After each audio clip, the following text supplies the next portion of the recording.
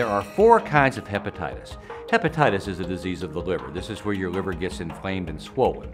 And the liver is very important in metabolizing certain drugs, and it needs to work right. Hepatitis makes it not work right for a long period of time. There's hepatitis A. This is the hepatitis germ you get from bad food, for example, shellfish, bad sewage situations, for example, in third world countries. There is a shot to prevent that.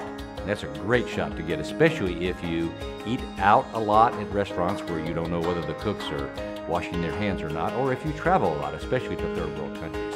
Hepatitis B, this is the hepatitis you get from bodily fluids, for example, transfusions of blood or having sex, that kind of thing, where you transmit bodily fluids. There is a vaccine for that too. It's a 3-dose vaccine.